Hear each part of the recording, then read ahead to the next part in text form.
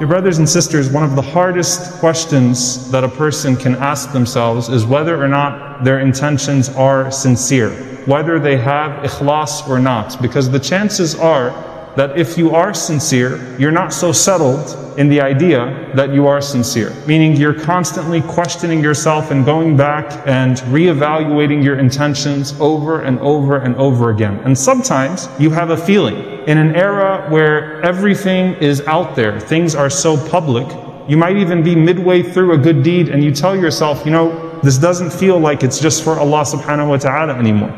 There's something else around. There's another element to this that's taking away from the sincerity of my intention. I'm not so sure if this good deed is only for Allah subhanahu wa ta'ala or not. It might have started out that way, but I'm not so sure. And then sometimes it can become a habit, right? You taste the sweetness of riya instead of ikhlas. And just like any sin, it has a temporary sweetness to it with permanent consequences. So the sweetness of praise, the temporary sweetness of praise, you taste that and then you start to crave it and you start to do more and more and more for that. But there are these dueling tensions inside of you, these factors, these feelings. On one hand, well, I need to keep on doing the good. I need to keep on going forward. I can't stop doing good. On the other hand, a person has to ask themselves, well, do I just live with this self-doubt, or do I actually do something about it? And at the end of the day, you should be interrogating your own intentions more than anyone else interrogates your intentions. So if someone else telling you or someone else questioning your intentions is more severe than your own questioning of yourself,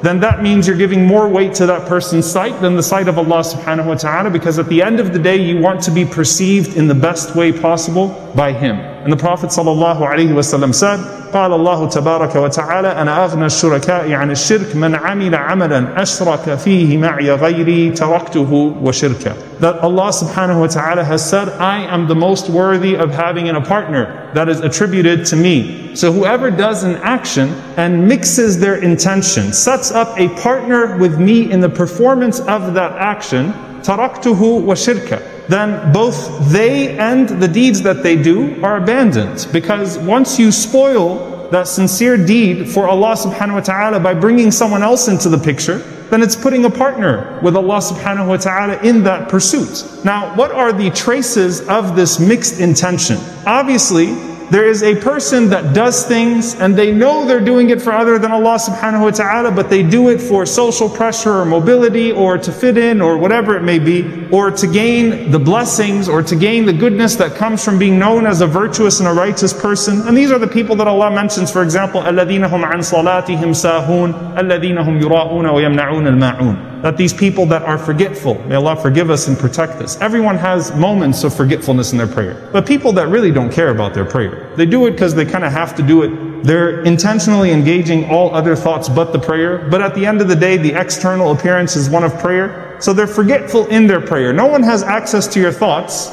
but they're praying. So it looks okay on the outside. So that's one thing, that it's all external, superficial, there's nothing internal. The other thing is the lack of motivation. وَإِذَا قَامُوا إِلَى الصَّلَاةِ قَامُوا كُسَالًا. Right? If they get up for prayer, or if they go to the prayer, they're lazy, they drag their feet, they have no motivation whatsoever. Why? يُرَاءُونَ النَّاسِ. The same thing. Because they'll go there, they'll do their prayer just to get by, but it's not really there. So there's no motivation towards it. There is no internal sincerity within it. It is all superficial. And that's a very dangerous place to be in. That's different from a person that struggles with khushu'. We all struggle to have focus in our prayer with varying degrees. May Allah subhanahu wa ta'ala allow our prayers to be entirely focused upon Him, sincere and entirely focused upon Him. Allahumma ameen. But we all will struggle. But a person who has no motivation and a person who just does it to get by. And then there is, again, the person who struggles, who wonders, is this deed going to be accepted? Does my prayer mean anything? Does my charity mean anything? What do I do? And Abu Sa'id al-Khudri radiyallahu ta'ala anhu, he narrates that the Prophet sallallahu alayhi wa sallam said authentically, أَلَا أُخْبِرُكُمْ بِمَا هُوَ أَخْوَفُ عَلَيْكُمْ عِنْدِي مِنَ الْمَسِيحِ الدَّجَّالِ قَالَ قُلْنَا بَلَى فَقَالَ الشِّرْكُ الْخَفِي أَنْ يَقُومَ الرَّجُلُ يُصَلِّي فَيُزَيِّنُ صَلَاتَهُ لِمَا يَرَى مِنْ نَظَرِ رَجُلٍ. Prophet ﷺ said, shall I not tell you what I fear for you more than the Antichrist, than a Dajjal? He said, what is it? He said, that hidden shirk, that hidden idolatry. That a person stands up to pray and then they only beautify their prayer when someone else is looking at them. Why? Because Dajjal deceives. Dajjal deceives you from the outside. When a person engages that, they deceive themselves. You're literally decorating your prayer to yourself. What benefit would it have for you on the day of judgment? So this is again a person that, does not seek to write their prayer with Allah subhanahu wa ta'ala, and it's of course the main thing that we would be asked about on the day of judgment. Another thing the Prophet ﷺ talked about was the pursuit of knowledge, right? And the pursuit of knowledge is the path to paradise. That's what the Messenger of Allah ﷺ said, that whoever seeks out a path of knowledge, then Allah subhanahu wa ta'ala will make easy his path to paradise. But on the other hand, he said sallallahu alayhi wa sallam, "Man ta'allama al-ilma liyubahiya bihi al-ulama wa yujariya bihi as-sufaha wa yasrifa bihi wujuha an-nasi ilayhi adkhalahu Allahu an-nar." May Allah subhanahu wa ta'ala protect us. Nasallallahu al-afiyah. The Prophet ﷺ said, whoever seeks knowledge to argue with those that are more learned with them, just to get into arguments with those that are more learned than them. SubhanAllah, imagine the social media age and the way that people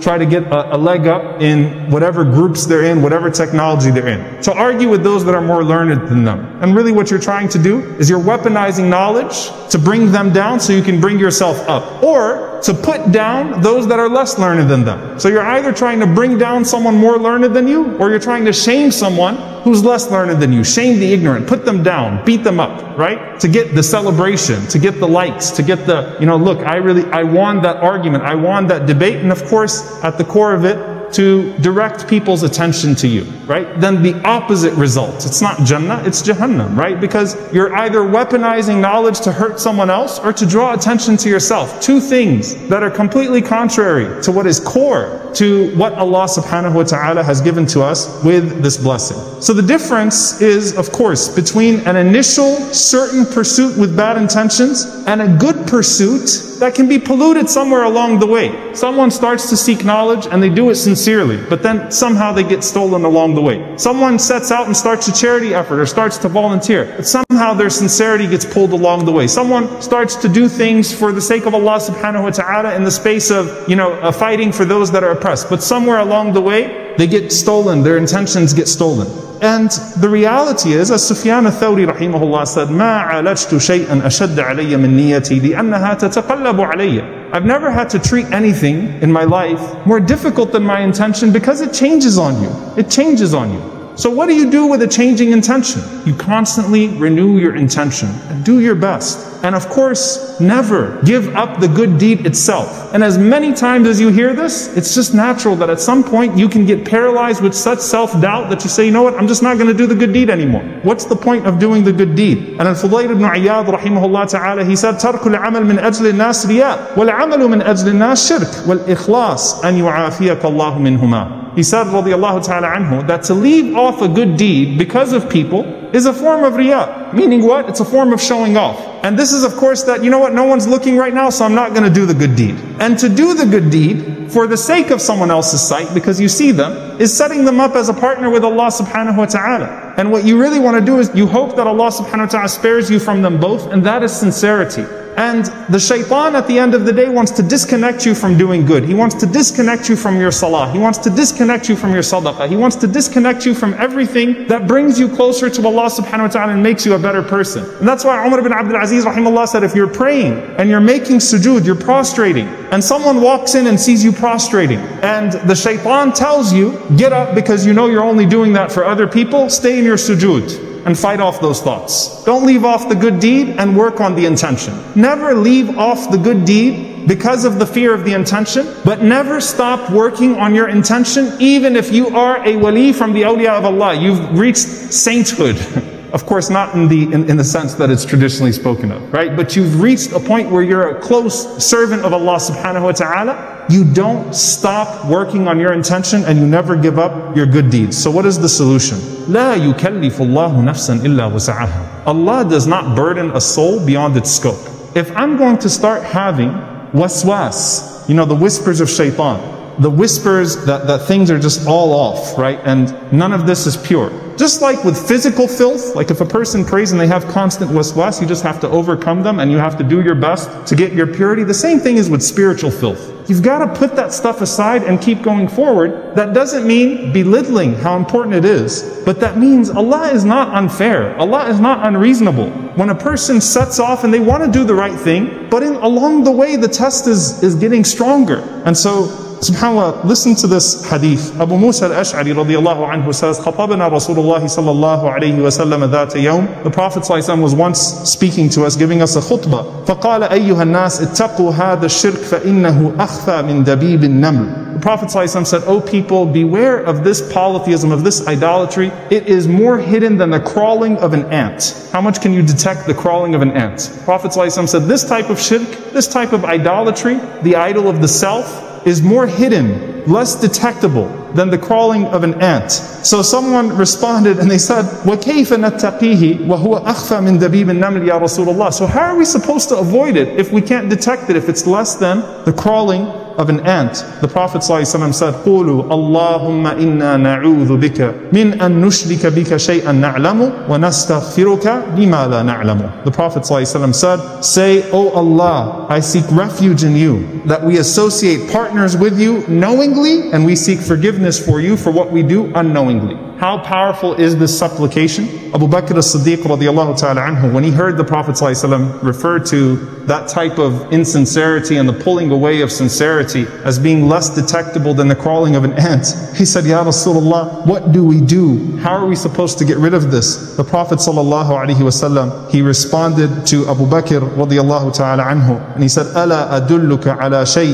idha qultahu dhahaba anka qaliluhu wa kathiru." Listen to the words of the Prophet ﷺ. He said, "Shall I not guide you to something? If you say these words, it will remove that shirk from you, remove that idolatry, the large of it and the small of it. The very obvious insincerity that you can actually feel, and the parts that you're having a hard time detecting." And he said, say, "Allahumma inni a'udhu bika an ushrika bika wa ana a'lamu wa astaghfiruka lima la a'lam." Memorize it, dear brothers and sisters, that, "Oh Allah, I seek refuge in you from that which I do knowingly, and I seek forgiveness from you for that which I do and I don't even recognize it, I don't even know it." 5 things that we learn from this, dear brothers and sisters. Number 1, the power of dua, the power of supplication. Keep asking Allah to keep you sincere, and keep seeking forgiveness from Him for that which takes away from your sincerity. Number 2, make sure that when you perform an action, you have that initial sincerity for that action. Before you do what you're about to do, remind yourself that it's only for Allah subhanahu wa ta'ala, that you want nothing out of your prayer, out of your charity, nothing out of the goodness that you do from the people of this world. You're doing it only for Allah subhanahu wa ta'ala. Number 3, constantly renew your intentions. It's not just the initial intention, it's revisiting and making sure your intention was not stolen along the way. Number 4, your private good deeds. Sufyan al-Thawri rahimahullah, who said that I've never struggled with anything like I've struggled with intention, you know what he said? He said, anything I've done that has been seen by other than Allah subhanahu wa ta'ala, I don't count it for my good deeds. What does he mean by that? He says, I instead store up my private good deeds, and on the day of judgment, if those deeds that were seen by others are credited, then alhamdulillah, I mean, that's bonus. But I'm going to count on building my stash of good secrets. Some people have demons in the closet, others have deeds in the closet of goodness, your sincerity. I'm going to store away the prayer, the charity, the goodness that no one else knows about, except for maybe the recipient of that goodness, and that's what will be between me and Allah subhanahu wa ta'ala. Number 5, consistent performance. What I do in private, I do in public. What I do in public, I do in private.